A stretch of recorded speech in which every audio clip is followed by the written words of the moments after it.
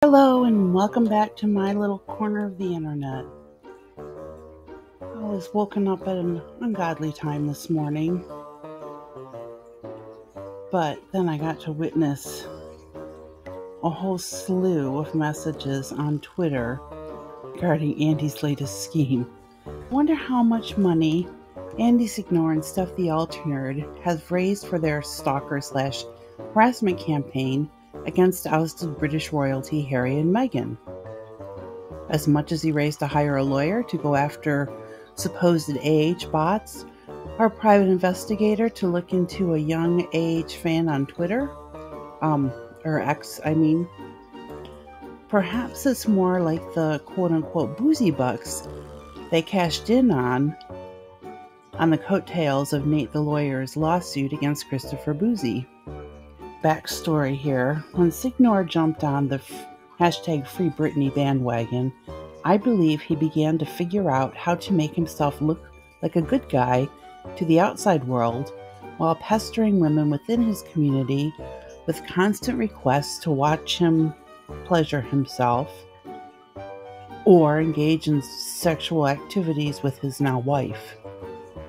Moving on to cover Gabby Petito, then the Depp v. Heard trial, he garnered more praise and sympathy that perhaps cloaked his sex pest ways even further. After wringing every last drop from his Depp coverage, he turned his attention to Meghan and Harry. His co-host, Steph the Alternate, was already covering this topic on her own channel.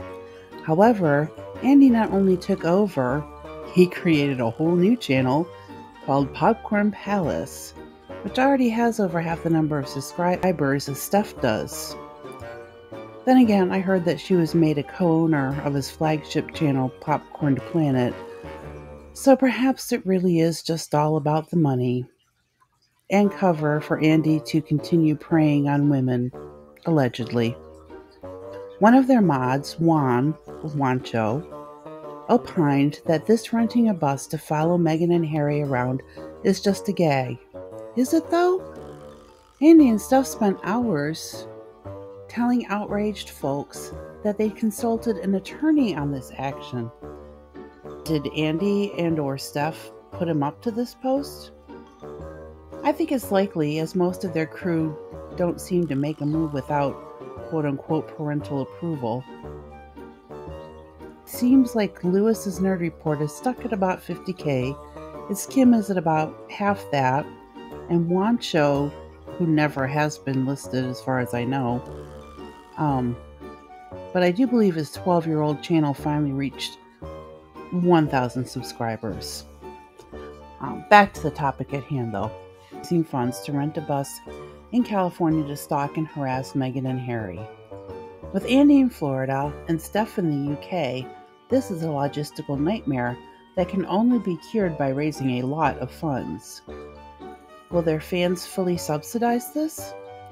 Well, they helped Andy buy a new house, outfit a new studio, Steph to move and furnish her apartment and her own studio, so it's probable. I know they've lost more than a few of their biggest contributors over the last couple of years or so, but as P.T. Barnum is credited with saying, there is a sucker born every minute. As I'm not a South Park fan, it took a bit to percolate through my brain, helped by a friend on Twitter, that this idea of this bus is entirely ripped off from Season 26, Episode 2, The Worldwide Privacy Tour, whose synopsis reads, after being attacked by the Canadian media, the Prince of Canada and his wife find themselves in South Park after embarking on a tour in an effort to find some privacy and seclusion. If they actually go through with this venture, will we see jail time for the participants? Well, California has some pretty harsh anti-stalking laws, so I can only hope. I know, that's mean, but Personally, I believe it's just a cash grab, but I guess we shall see. Is this pop culture justice? Oh, and is it just me, or does Andy seem to resemble that scary Burger King guy?